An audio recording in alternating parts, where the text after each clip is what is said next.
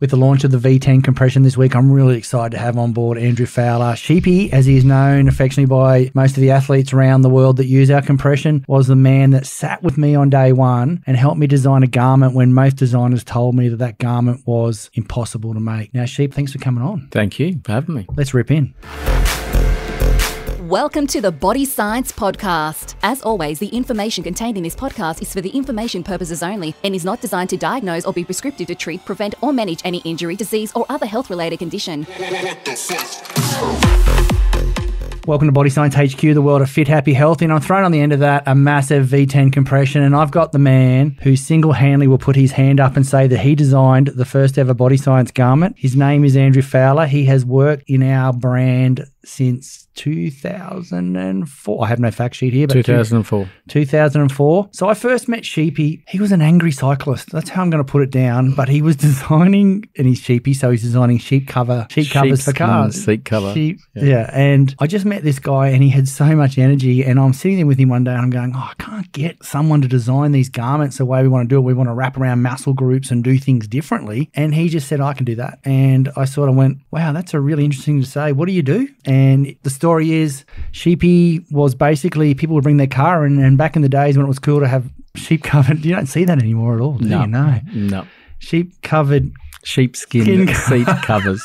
It just sounds so funny every time I say it. Like, and you explained to me there were no patterns anymore, so you actually had to look at a seat and design a pattern, because moving on a chair, like, people paid a lot of money for those things back then. They had to be tight, snug, and you just said, I can do that on a human. So we grabbed Glenn Workman. Yes, we did. Who was at QAS at the time, was working with a whole lot of athletes we're working at. And I explained to him what I wanted to do. And he looked at me and said, that doesn't make sense. But we did it. We went round muscle groups. We did a whole lot of things. Sheepy created a garment that nobody else could. I went to a lot of people in the early days in this space. Everyone in compression back then was making straight seams down the inside the leg. He's been a bit lazy and gone back that space just between us, like a little chat between us. But no, I'm only joking. That garment has ruled in a lot of places around the world. It has been a very, very popular compression garment. To all you people out there that have still got version 1, 2, 3, 4 or 5, please buy one. Nathan and I have got kids. I get stories every day, like, they just don't split, they don't break, they don't do this. You guys make them too good. I only need to buy one pair. And mate, I just want to congratulate you. Like, our V10 launching this week, minimal changes to it. Like, we take a lot of time talking with athletes on little 1 mils here and 2 mils there, and this needs to change and that needs to change. And the difference between a V9 and a V10 probably to a lot of people doesn't look a lot, but mate, it's been 6 months of work to get that garment where it's at.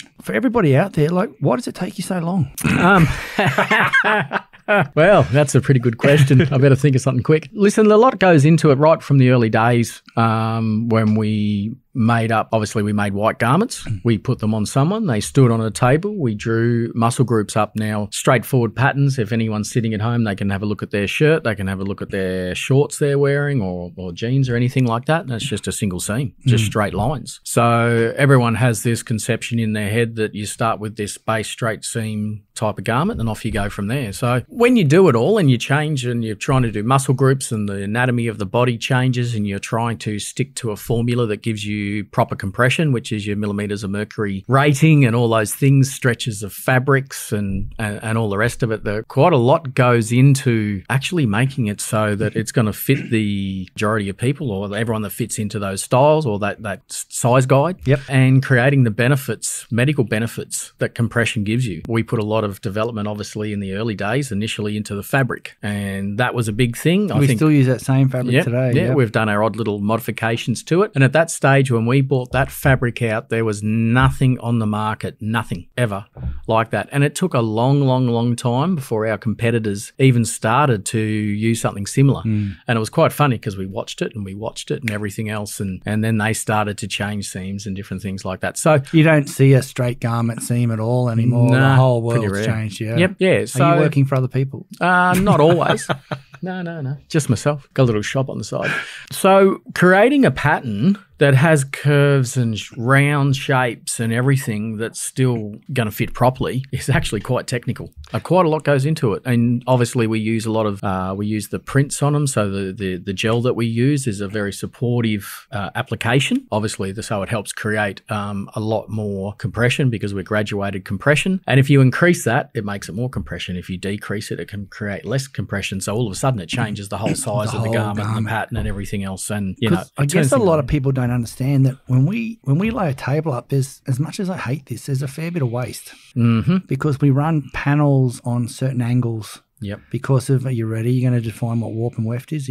Are you ready for this or not? Far out. So, because when you look at the way that a piece of material reacts, it will respond differently to the angle that you hold it on. If you perform the same stretch test and change the angle of the material, it performs very differently. And for us, we spent a lot of time post-worko trying to get that right with running athletes. We made, how many pairs did we make in the early days? Like so many. I mean, we've got the science there now. We're pretty, and we've used the same material bar, adding a few, and we'll talk about some things we've added to it to make it more valuable. But let's talk about material. We actually picked that material in the early days because it was used, the polyester was used in hospital applications for people with bed sores to pull the crap away from the bed sore. And we just thought, well, if it can do that, it can pull moisture off an athlete. And I mean... And then we did more testing, obviously, because the moisture wicking is inherent in the yarn. It's not an additive. Yeah, so a lot of brands out there, they put like a chemical treatment on their material, but that washes off with time. Ours is inherent in the material, which means it doesn't wash off. And it's channeled, so it flows the moisture. So nice, I should use that. So it flows the moisture. Yeah, it flows the moisture, so it definitely moves it away from the body. A lot of people don't like the word moisture, so this isn't going to be a popular podcast. Oh, okay. Yeah. Well, that's all right because our compression keeps you dry. Oh, there you go. Yeah, there you go. So you've been with Body Science for 17 years. Yep. And you're operations manager. You've got a much bigger role than our compression garments now. Yep. And you've got some really cool designers and peeps underneath you there. We still sew them in-house. We do. At Burley, and that's another little headache for you because it's really easy to order them from China and bring them in and land them with a box and a barcode, but we don't do that. We go through all the process. Australian made. Yeah. And that's something you're really proud of. I mean, you haven't pushed very hard. Oh, there's been a few years where you've said, Greg, please take these to China. But the reality is I think you actually love it because you still do some cool projects for people. We don't just sit on our laurels and go, here's our compression garment, wear it. Like recently, I could throw 5 projects you've done that are really unique to sport and athletes in that space. Well, I've got 2 today that Pico's given me. Yep. So, let me guess, sternum. No. We do a lot of sternum stuff. Sleeves for the LA team because they play on AstroTurf and stuff in America. Yep. So they're getting skin burns and everything from being tackled on it. Yep. So the power sleeves, which back in the day we did. So I got a few of those coming through. And also looking at just some custom tights for a very well-known female basketballer. Yeah, nice. Because they're not normal. 2 meters tall. Yeah, exactly. So there's a little bit that goes into kind of making that work. And of course, you said before the sternums. And we've done some really cool stuff in that core short area as well. Like there's not many NRL games you watch these days with teams that are with us and not with us that don't have a Body Science garment on them. Yep, and every team orders them. And the amount that we go through a year just for football teams is amazing. It astonishes me, actually. So it's a very valued product amongst all the rugby league teams and other sporting teams in Australia. We've also supplied a lot of runners that wear them as well, not just to aid in recovery if they've got a bit of a twinge or different things like that. It's one of our more popular products is definitely the core shorts. And it's a really interesting thing too because they've sort of become the underwear of sport. Yeah, they have. They're very, very popular. I haven't made too many changes to them over the years because I don't really know what direction you go. It took so long to develop them. And then when we have it hasn't really played out the way we've wanted it to play out. So we've kind of stuck with what we've got. Everyone loves them. It just continues on. It's a bit like our half quad shorts. That's definitely our biggest seller. It's our most popular thing. You see them in every single game on the weekend on TV with every single team. They wear them. Do you still love that when you see it? Yeah, I do. Yeah, I always, and I take note every time I get in there and look at it and see if the logo's right or what's wrong with the pant or if there's something or, and obviously over time as trends change, like in their playing shorts. So they've made them longer and longer and it covers our logo. Whereas they used to be really short when we started. They were really short playing shorts and they stuck right out and the NRL hated that. Well, everyone was doing the knee length in the early days. And, yeah. We went, no, we need to halve these. And that seemed to work. I don't think anyone really, if you're a runner, I suppose, it fully encases your muscle groups, your hamstring and your quad, your main one. So I understand the benefits for that. But for the players, obviously, gave them less to grab at. Obviously, when you're getting tackled, kept them dry, supportive, everything else. So they just found it worked. Guys even talk about slaps, like that.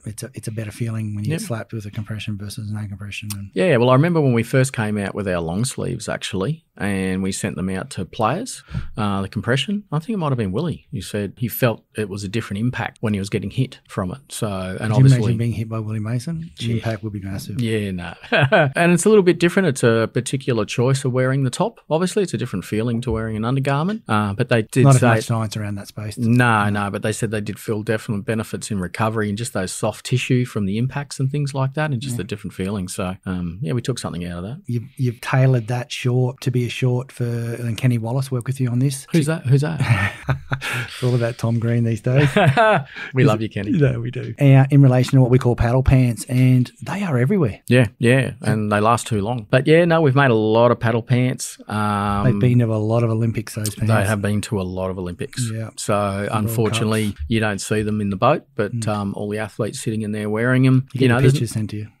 Yeah, definitely. So that was another product too. A lot of development went into that. There's a couple of different varieties because there's obviously these guys spend a lot of time in their craft. So they have seats move. There's solid seats, swivel seats, different things like that. So that's another popular one. I think one of the ones for me that was probably the most rewarding was the bobsleigh team. Yeah, that was a cool project. Yeah, quite amazing because there was a definite, and you can see it on YouTube, the Great Britain bobsleigh team at an event. It was the women's team, I think it was, and they were pushing to start, and the suit split straight open. Back in those days when they hit me, this is a little bit of a funny story if I can tell it. It's your podcast, but we'll talk about me for a while. I remember getting the phone call saying, will you make us a bobsled suit? And I thought he was taking the piss at first. Because who comes to Australia to get a bobsled suit designed? No. So just chatting away, and pretty much what had happened is Adidas hadn't changed the tech in 17 years. Is sort of, if anyone out there works for Adidas, they may have. I'm just telling you what I was told. And they came to us and said, would you design us a bobsled suit? We've looked at all the compression brands in the world. You're the brand we want to work with. And I've gone, cool. How many clubs is that? And they've gone, no, there's only one club. And I'm thinking, okay, it's getting harder for me to say I want to do a bobsled project right now. And then I go, okay, well, how many teams? You know, when you join a touch football club, there'll be 200 teams. I say, how many teams? And he goes, 2. I've gone, really? He goes, yeah, the men's and the women's. I've gone, oh, okay. How many athletes? He goes, 12. And I'm thinking, wow, I've got to create a bobsled project here at Body Science for 12 suits that we're giving someone. Mm-hmm.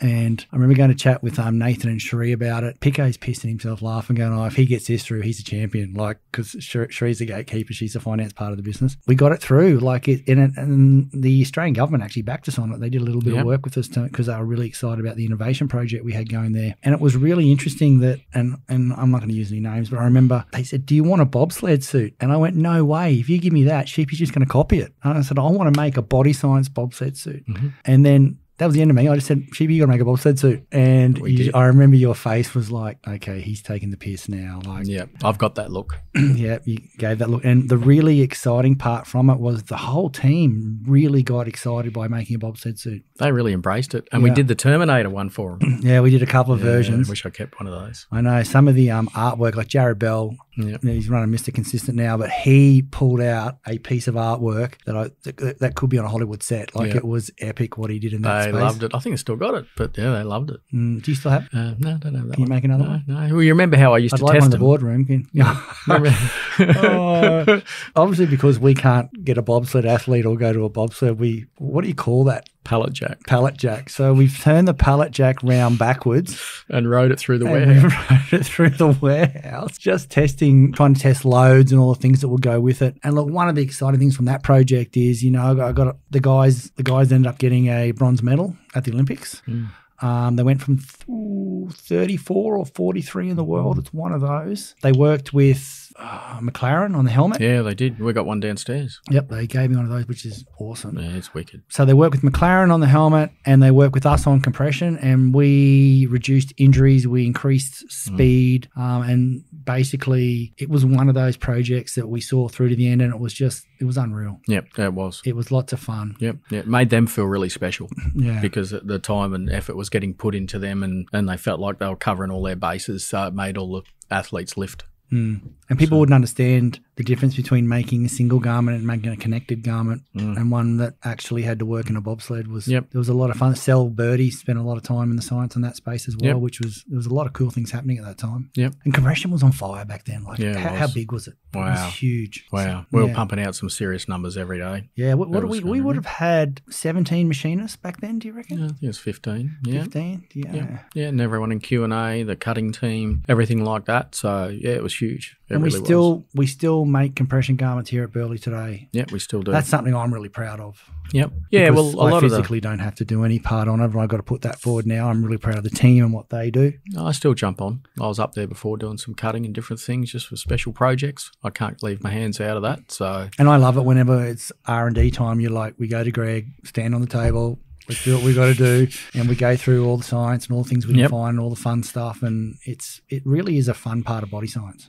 Yeah, it is. Yeah. There's a fair bit of time that goes into it. So that's the hardest part, I think, for both of us is just finding that time and focus to be able to do it. But we still manage to do it because it's something different. Good. It's part of the DNA. Hi, I'm Tom Green, Olympic champ from Tokyo. And if you want the best tasting protein bars on the market, you should try the new Body Science Moose range. Greg, you better be testing these. Mate, they're getting drug tested. Got you covered. So, mate, 17 years at Body Science. That makes you the $1 million kid. Like, you've hit some big numbers over 17 years, I can only assume. Yeah. Hey? A few. Really? I sit over here, I look at you and I go, wow, 17 years is a long time to... But you've had a really cool career path here too, haven't you? Yep. Yeah, certainly have. Starting obviously with the compression back in the day. But then from there it led into as we expanded and staff came on, because when we first started talking, there was you and Hoax and basically Shree part-time and Nathan coming on. That was it. Yep.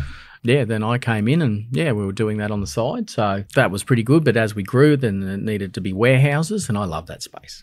I love as much as... You know what I truly love in this space with you, and I'm going to tell the story, is I've jammed you in some shitty warehouses. And I know that because, in the early days, Body Science, wasn't what it is today. And we survived. But the funny thing is, brands come to you now to look at warehousing and how we do it. Yeah. When they've got these massive big warehouses and they just don't know how to put a warehouse together. No, it's got to be efficient. You got to look at efficiencies. You can just blow money if you want to on something big, like anything, really. It's got to be efficient. It's got to work. It's, there's a lot that goes into it. But I love machinery and construction and things like that. So, I felt that was a pretty natural progression, just to start building those infrastructures and everything else. And I don't like spending money, as you know, so that made both of us always butt heads because you like to spend money. I like spending money. I had my own business, so I treat it like it's my own business. I always have treated it like it's my own business. So that's the difference. I've never felt like I'm an employee such. I feel like I'm part of Body Science. I have a lot of people come up to me and say they met the owner sheepy, all the time. I haven't used that line for years. I love it. Most people think I'm your brother.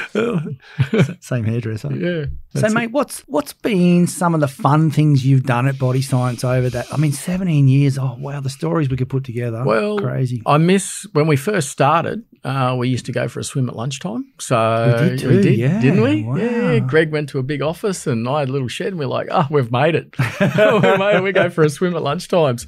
And Taj, I think, was still in nappies. Yeah. But we'd go home, go for a swim summertime, lunchtime. But listen, we've seen a lot of good and a lot of bad over that time. I mean, everything's up and down in business. We've seen massive expansion, staffing, everything else, industry going up and down. A lot of the better things for me, obviously, is just watching the evolution of, obviously, Body Science's journey. So I think we've stuck true, or Body Sciences and you guys, a credit to obviously sticking true to your values of what it is and continuing along that path. And I think at the end of the day, that separated us from a lot of other brands, because when I first come on board and I didn't know anything about nutrition, sausage rolls, that was my nutrition. Everyone thought of nutrition back then is for bodybuilders. And there was always that involvement in football and they needed nutrition. So that was kind of the pathway we started to go off. Now there was hundreds of brands and it was all about bodybuilding. And as the journey went on, we still have that affinity and partnership with football and stayed true to that because that's the performance side. And then seeing all the athletes that have come along. So then obviously Olympians. And for me, that I really enjoy listening and getting to know Olympic athletes because they're different to, say, a team, or some of them are team players, obviously. But that's different to a paid professional. So some of them obviously earn some money and some of them earn some great money. Their commitment, just their drive and their commitment and just that inner belief that they have in themselves is with some of the ones that have come in here. And obviously they're competitive as hell. So to meet those, I always find them very intriguing. I give them a hard time, love giving them a hard time, but they're always really grounded people. Yeah. They're very grounded. They have committed their life to it. They're focused. They're really driven. Whereas you find, and this is not detrimental to footballers or anything, but some of them thinks it's their God-given right. They're earning good money, and I've had a real buzz out of meeting some of those as well. Don't get me wrong, especially when we initially with the Titans, the original team, the Rat, Matty Rogers, Scotty Prince still comes in. Yeah. Those guys, Greg Bird, all along those kind of players, things like too. that. Meeting Sammy Burgess, and I love my football. Yeah. Don't get me wrong. So meeting players like that's been a real buzz. But I really get into that Olympic athlete. So nutrition, we stuck with the football side of things because that was our DNA, but then branching off obviously the testing of things, sticking ethical to what goes into the products and sticking along the guidelines that's required and going more into, obviously there's different ranges, but into the lifestyle. So the normal everyday person and the industry from thinking that you only had to go to the gym to take a product to now it's an everyday thing and accommodating that and right up to even things that help you mentally. And sustain you every day through your everyday things. So I feel we've found our path and we've stuck along that path and created that space and we haven't wavered from that. Yep. And obviously there's different rules and regulations that come into act for imported brands and I've always hated anything that's imported anyway because I believe that our country was built on what we made. We had a lot of smart people here and you see it around the world with different industries and things. Australians go overseas and make things. Okay. Seeing imported stuff coming in and just letting them bring crap in and people thinking because it's American or whatever it is, it's great and it's not. And, some are, obviously. We've always stuck to that quality. We've stuck to our path. And that's definitely the one part of watching that journey fold out over time has been really rewarding for me. And, and that's what's kept me here over that time is just knowing what we believe in and we've stuck to it. So. That's great hearing. I mean, obviously, you're a leader here now, and without that type of values and visions, nothing works anyway. Just stepping back a bit, you mentioned Princey and Steve Moore. Oh, Moore, yeah. Remember Steve? I didn't mention him. Yeah, yeah. You've had some really cool relationships with these athletes over time. What do you think about the athlete side outside of the Olympians and their values and where they're going? What do you think about, like, Steve Moore would ring up and go, I need 6 pairs of green shorts? Yep. And that, I saw Steve the other day, good bloke. Oh, I'm super. From a perspective of you in that role of stopping everything you're doing to cater to these athletes, do you think we've made good decisions in that space? Or Yes, we have. I think we've done our time, but yeah, you form those relationships and people might go, oh, you're giving them stuff, or you're doing, you're handing that out or doing whatever. But at the end of the day, that forms relationships and those relationships spread out. It's that word of mouth. Those people stay in that industry. They stay in that team. They stay in that sport. And it's always, it comes back again going, oh, we got told by such and such. And that's the journey we've taken, obviously, and we've stayed, involved in sport. And involved with these people. And that's, creating relationships builds relationships. And I think that's been a really strong part of what we've done. Yeah. Who's one of the most influential athletes to change you? And look, it could be an under 6 kid that walked in that's a world champion or whatever. I'm not looking for the biggest name. Who have you met that you really went, wow, like that was something special? So the person who's influenced me the most, obviously Kenny comes straight to mind. Kenny Wallace. Kenny Wallace. Great bloke, great banter. That's for sure. I just like his humbleness, but his outlook, his loyalty, his drive, just everything. He's so fair about everything that he does. So when he talks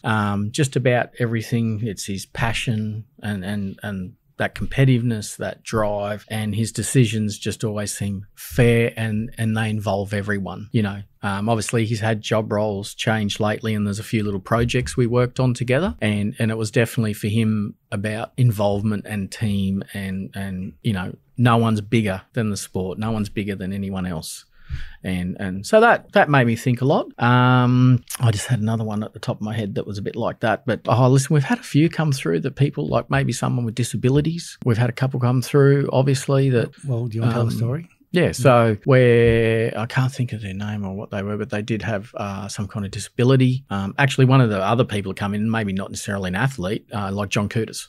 Good old JC. Yeah, love JC. These people, they keep moving forward. They're positive. They don't look back. They don't have a disability. That's just how they are. They just deal with what they've got. Do you remember the day that I called you in and there was a guy with 80% burns to his body? That was from Bali, was it? We walk out, fingers to toes, around the head, a full medical bandage on. And I remember looking at you and me and saying, I need to get this off. I've been wearing it for 8 months or so. I need you to make me compression garments. Yep. And we're talking like balaclava style heads all the way through. And yep. And I remember looking at you and I'm thinking, I really want to do something for this guy, but I've got to give Sheepy an out here. If he thinks this is like biting off too much, like I've got to give him because I say yes to everything. You know, yeah, like, you do. Let's do that. That'd be awesome. And I remember you looked at me and went, no, we can do that. There's some pretty rewarding things you've done in that space, in that compression space. Yeah, yeah. Along the line. I mean, I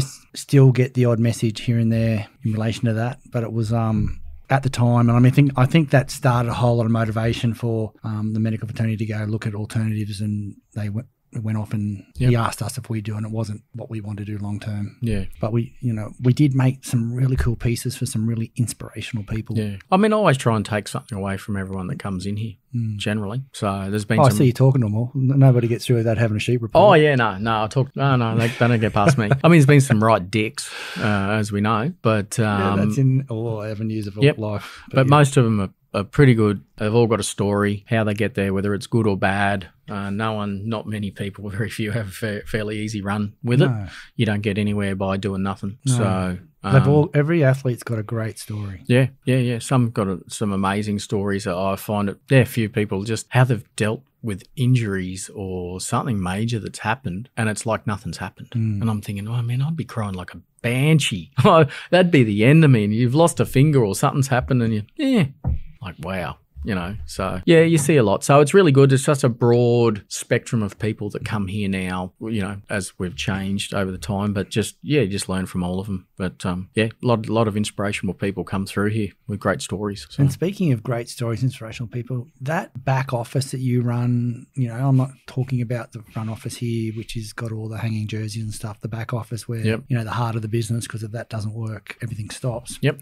You've got some really inspirational people out there. You've led a couple of 10 years through that project. There's a few now. Like Gav, James, Josh, Atsko. Joshy, Atsko. Yep. For a small, like, what do we employ? 35 people, 40 people? You think I'd know that, wouldn't you?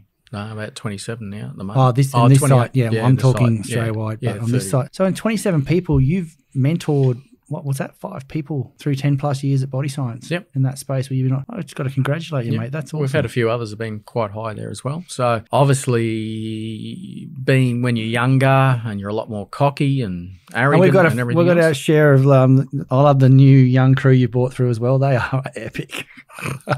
We took them out to drink to the footy the other night, and you just, you know, the part I love, everybody just goes, I just love working at Body Science. It's real. And when you dig down to what they're doing, they're getting orders pumped out and they're picking off the same shelves all day long. Yet they are absolutely the happiest crew. And I've got to congratulate you on that, mate, because you're that leader that they're not always happy. It's really hard, and it comes back to a management style, and no one gets this right. No one's 100% at it, and not everyone's ever going to agree with you ever, and I don't care what anyone says. People are either going to love you or hate you, and that's just what it is. You do your best all the time. It can be very rewarding. A lot of the other times you just shake your head and just think you just don't get it. But hey, that's you. And I know you do that to me a lot of the times, and I do it back to you. So we've got that, you know. That's going on there. But yeah, over time, you come up with your own management style. You have to recognize people's personalities. You have to recognize their strengths and their weaknesses, not get caught up in that, but use that. Well, not use that, but Work with it. work with it. And you get the best out of people by recognizing those things, because if you're trying to make someone do something that they've got no interest in, they've got no skills in, nothing else, but they're great at something else, and you're doing the opposite, well, you're not going to be successful in that role, really. So it's a challenge every day. And not everyone's going to be happy every day. We're human beings. We go up and down and everything else. I go up and down. Probably a little bit less now than I used to. The early days, you're always up, mate. Angry man. No, I wasn't. Only at you, really. Yeah, so it's just a matter of you grow. I'd like to tell an angry story right now. No, you're not telling any angry stories.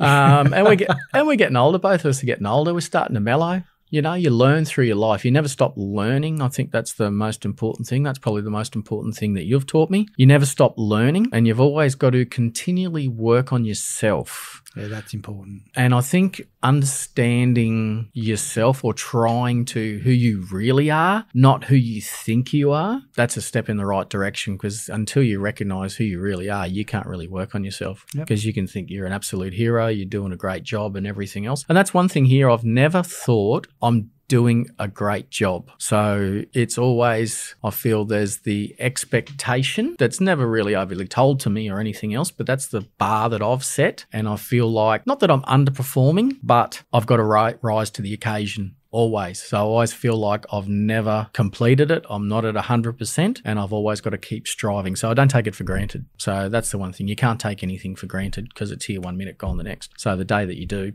you're over and out. So yeah. And so you do that with your team, I think. To show that to your team, you got to expose yourself every now and again, I suppose, that way, emotionally. And then, that's part of culture, building the culture. That's a big thing we've all worked on here at Body Science, obviously, is building that culture within the teams. And I feel, and that's always tough. You've got to show, you can't segregate, you've got to segregate yourself in certain terms, because there's the professional aspect of it, but you've also got to be part of the team as well, and show that you work with the team, and you do lead from the front. You're no greater than them, you're no better than them, and you've got to remind them every now and again to show that, and then they go, okay, that's cool, and then next week they forget about it, and you've got to do it all again. But so things change over time. But yeah, management style and learning all those things, and studying all the time, and observing, and all that kind of is part of the parcel, really. Yeah. Well, mate, you've been an amazing person to work with over that journey. Definitely can say that we wouldn't have got to where we are without you. Thank you. That's something that I would say publicly all day long, every day.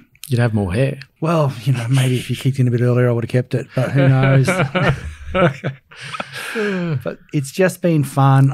And, the Taji and Ash who run the podcast, who comes on, they really wanted to get you on to talk about the V10s and your journey and celebrate what's happening right now, because it is a really exciting time we launch Compression Garment. Yeah, it is. So then they're available on bodyscience.com.au. Every single one of those that you buy continues Sheepy in his job role. So thank you for that, everybody. Look, probably the thing to say right now is, mate, it's been really fun. Nathan and I have loved working with you, and we throw you spanners at sport, and that's what I love about sport. It's not like you can't put sport in a box and ship it somewhere. Do you know what I mean? No. It's custom. It's got soul and heart, and you have taken every journey from making a bobsled suit to making a burn suit to making specialized shorts for guys that just running athletes that needed help. And I really enjoyed what you've done. And so some guy carrying a log. Yeah, well, there, some people who want to do marathons with a log on their back and go, hey, I'm getting butchered here. Can you help me? That's a recent job we've just done too. The fun things just always happen here. We're not just picking stuff off a shelf and shipping it out, which is what I love. No, and everyone gets rewarded too.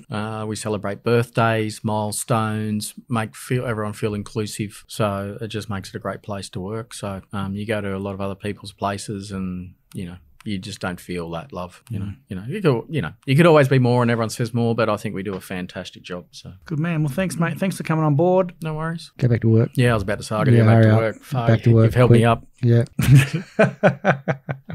Thanks for listening, everyone. If you want the V10s, they are available. Not if you want them, when you need them, which you do. They're available now on bodyscience.com.au. New legs, male and female. Get on board. Super comfy. Fantastic.